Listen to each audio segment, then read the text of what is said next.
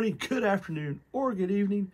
As always, whenever, wherever, and however you're watching this, thanks for tuning in. Thanks for not scrolling by. This is our digging deeper, a deeper dive into this past Sunday sermon, a little hope bomb, a little hope for your hump day, all those things. Fill in your own little blank, whatever you want to say. This past Sunday, we were talking about the first part of our purpose as a church to love God completely. And we talked about that as understanding that of the living out of the chief, as the Westminster Catechism says, the chief and highest end of man, to glorify God and enjoy him forever. That we are called to glorify God in all that we are and all that we do. There was this idea in the early church, I don't mean a more Reformed church, Coram Deo, which means literally in the face of God or in the presence of God. And it really means essentially to live in constant awareness of God's presence and striving to align our thoughts, actions, and attitudes to his divine will, glorifying him in every aspect of life. This is what we see in Scripture. We see it from the very first parts of Scripture. The job, the role of us is to bring glory to God. We see this when Moses gives the first and greatest commandment to Israel in Deuteronomy, the Shema 6:4. Hear, O Israel, the Lord your God is one. He alone is God. And we talked about that Sunday. That was the kind of the focus. We had said that literally that is the Lord is our God and the Lord is alone. It's a phrase that set them apart from the surrounding polytheistic religions of their space. And it's not just about worshiping God above other gods. It is the prohibition of any other gods at all. There is only God. He is your God, and he alone is God. And everything that we do rotates around that. He is the center of our universe, the center of our solar system. And everything that we do, everything that we are, is to rotate and live around that idea of glorifying God. In his first letter to the church in Corinth, Peter, Paul, and Mary, no, just Paul, was writing to the church, and you can go and read the whole context of the entire letter there to the church that he's writing to in Corinth. But in chapter 11, or 10 rather, 8 and 10, he's really unpacking this idea of how we are to interact with other Christians, how we do other things, how do we show them grace and the things that they are.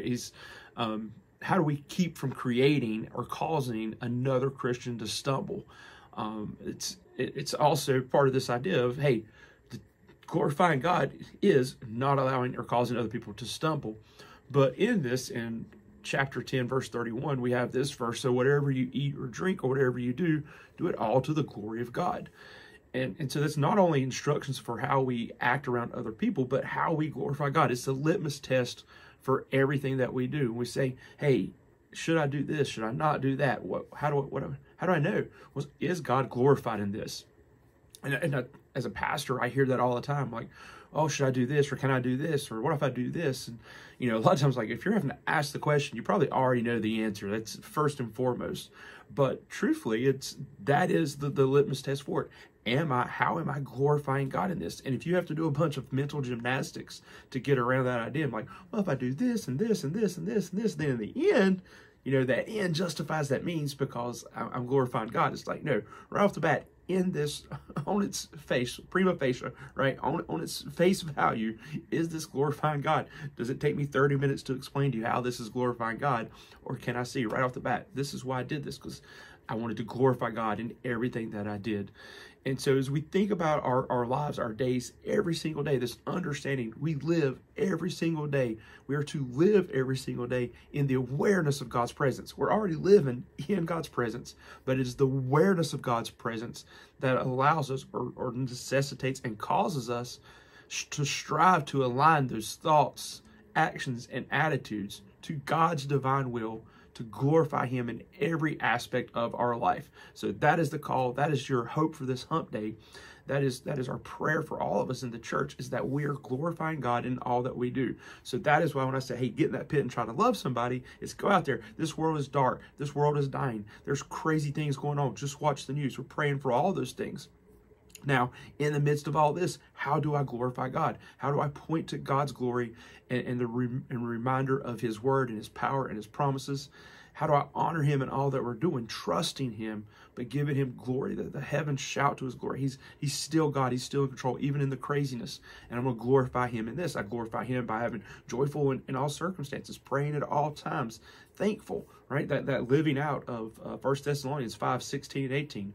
Always joyful, praying in all circumstances, giving thanks at all times, right? This is it, right? This is what we're called to do. And that is how we bring him glory, focusing on who he is and what he has done. And that allows us, quickly ending this up, to have that peace when we lean into who he is, remember, and love him completely. That is glorifying him in all that we do. So whatever we eat or drink, whatever we do it to the glory of God. And just like the rest of the world, everything in creation points to the glory of God, so should our lives. That's it. That's our hope for today. Go get in the pit, live it out, glorify God, and love somebody.